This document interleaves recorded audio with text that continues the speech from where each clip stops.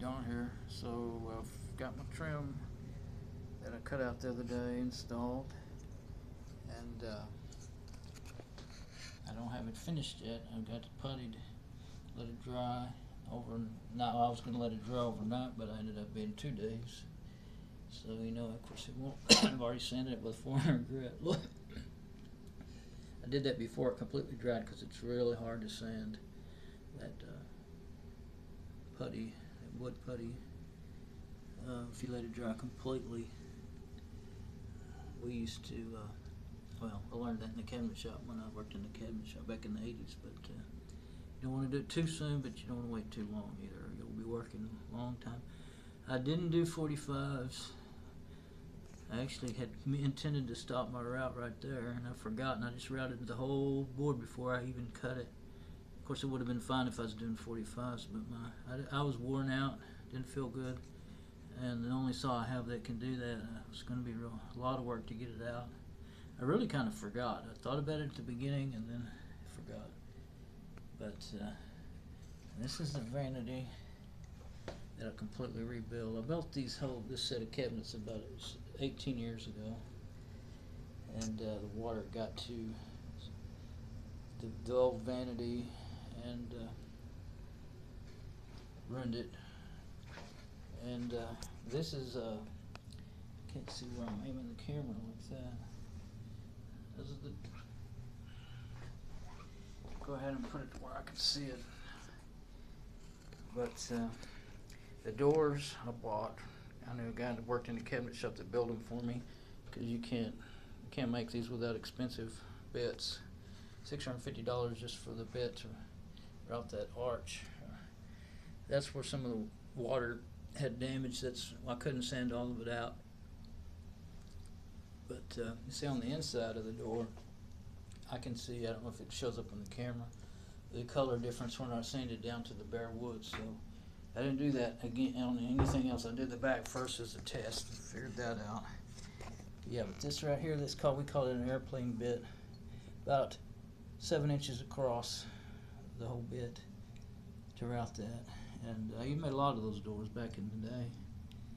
I ran my stiles all the way to the ground. I like that now. We started doing that in about 84, 85, and I liked that. And the sink is the cheapest one Home Depot had, but what I liked about it, and it looks good, what I liked about it is it has a bevel that goes down. It gets lower and lower, and so the water runs on down into the sink. Faucet is new, free replacement. I think it was a Price Fister, either a Modin or a Price Fister. I'm pretty sure it was a Price Fister. The gap back here is going to have a piece of cultured marble that I haven't finished. I got to gel coat it, and I've never done that before. I'm learning. It's going to stand up about so high.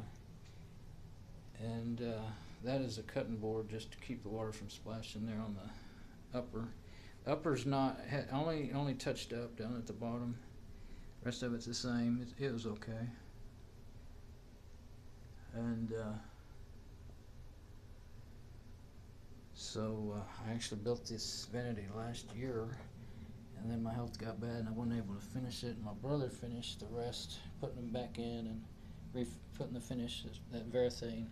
It's the kind they use on boats. Yeah, I like it a lot. It actually stood up for about 10 years to all that water.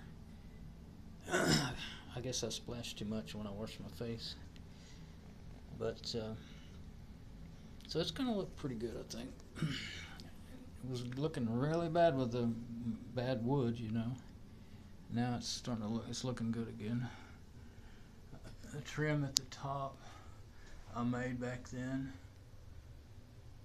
and it's never did have to get taken out. I made a little bead route on there. I have a little bead router, and I got it from this side and that side, and made a nice little bead on there. And I actually just did it from one side here on the trim. I actually kind of forgot how I did it. I got my hand in one place and my camera in another. Okay, I actually forgot how I did it. And anyway, you got to do it before you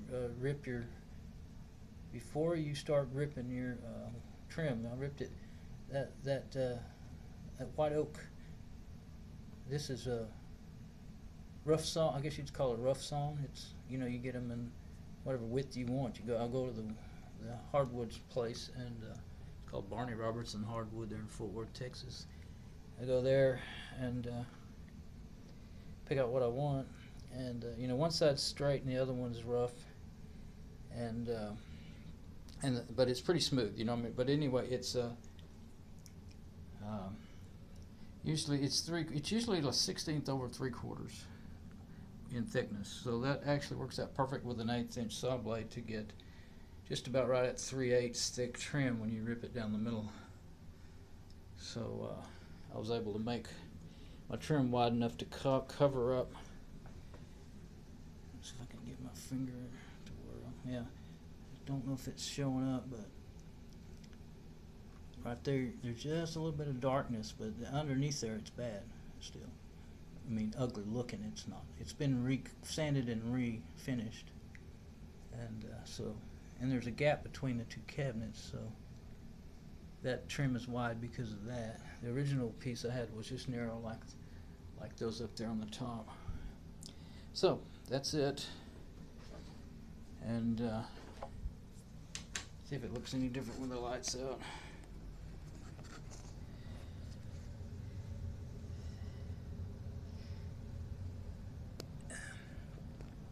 So that's it, and it'll be looking pretty good, I think, once I get